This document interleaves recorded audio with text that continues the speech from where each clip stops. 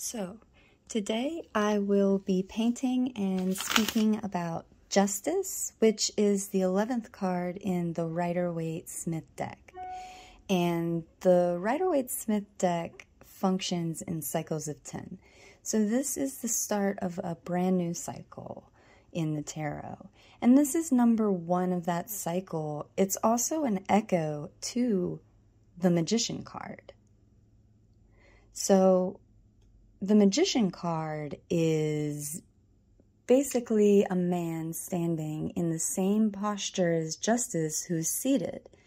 And in Justice's hands is one sword raised high above their head and balanced scales.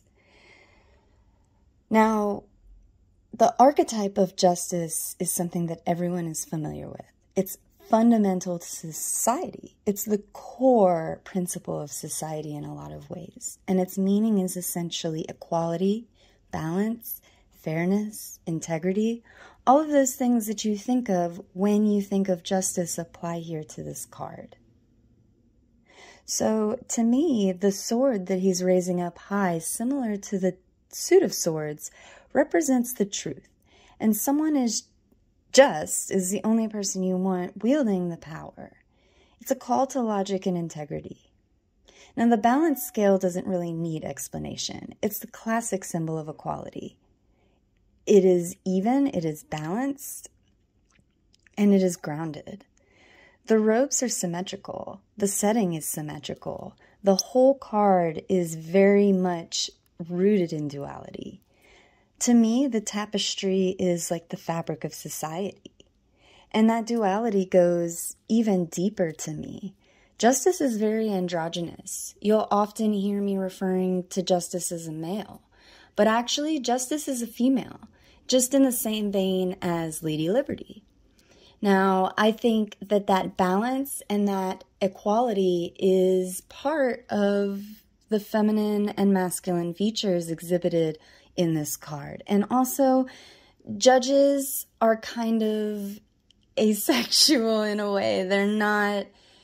They're serious beings. They're professional beings. Under their robes is just more robes. So, in order for there to be equality, there must be balance. Justice is reflections. It's cause and effect. It's crime and punishment. It's the individual versus the collective or society. Symmetry.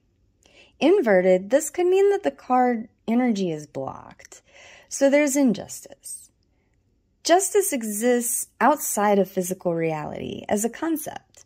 But put into practice, that's when injustice happens.